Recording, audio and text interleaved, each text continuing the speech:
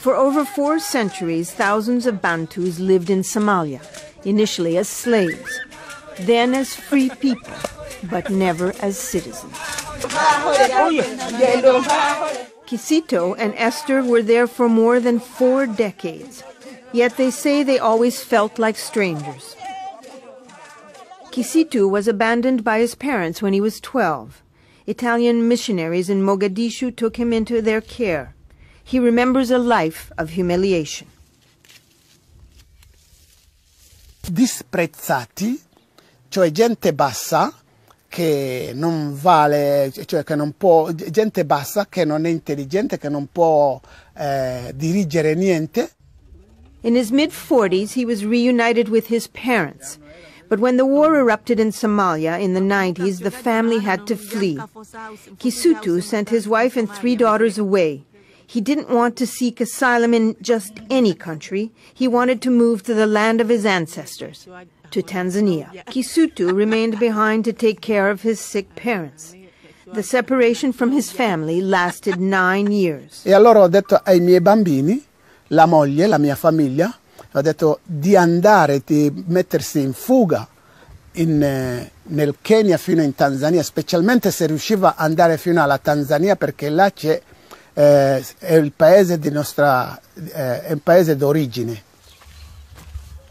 Esther's return to Tanzania with only her children was difficult. On the journey she was imprisoned, but she persevered. There was no turning back.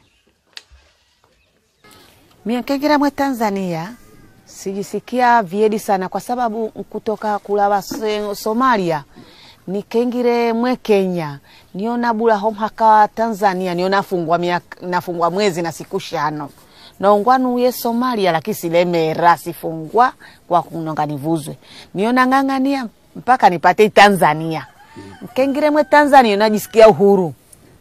When she arrived in Tanzania, UNHCR helped with supplies. She made ends meet, but everything changed when her husband finally was able to join her. Niyo chapa napata moyo ambao tu kazi jana nkaja manyo uwezo wake na ni mdodo kwangu, sina uwezo, sina nguvu, napata mnyango wa kunisukuma. Basi niyo nangira kupata hima ambao ya kuja manyangu nguvu ili nipate maendeleo. Kisitu and Esther, along with 3,000 other Somali Bantus, returned to Tanzania as refugees. At first, they settled in a camp. Then the government allocated them plots of land. This year, they were granted Tanzanian nationality. È una gioia. Difatti, quando mi hanno dato il documento di nazionalità tanzaniano, davanti a tutti l'ho preso e l'ho baciato. Ho preso anche una porzione di terra, l'ho baciato così, quasi quasi volevo ingoiarlo dalla felicità.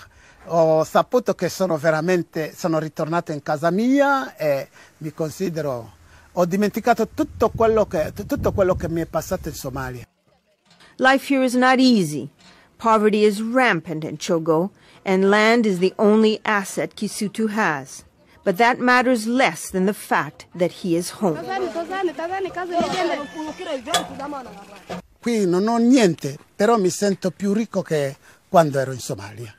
Un scellino di Tanzania per me ha più valore di 1 milione di scellini della Somalia, perché lì avevo soldi ma non avevo l'onore, non ero, come si chiama, rispettato.